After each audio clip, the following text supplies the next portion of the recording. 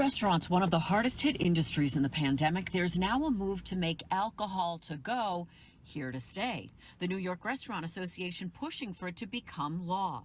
In a survey, they found 78% of New Yorkers favor permanently allowing booze to go. The executive order currently expires on June 5th.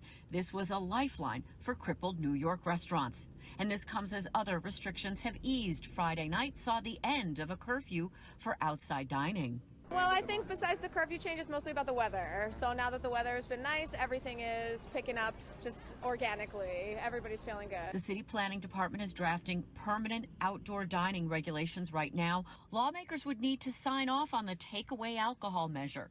Also on the table, making sidewalk dining expansions permanent. The city planning department taking that up next month. Instacart, the food delivery service, also just got the green light to deliver alcohol from 7-Eleven in New York as well.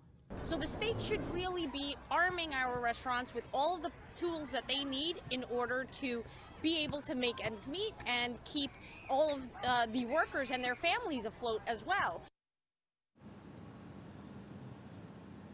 New York was the first state to do this to-go alcohol. A lot of states followed suit. 20 of them now have laws on the books allowing this. Another 15 states are exploring it. It is the most seismic shift we have seen around alcohol sales and consumption since the prohibition was lifted back in 1933. Incredible changes.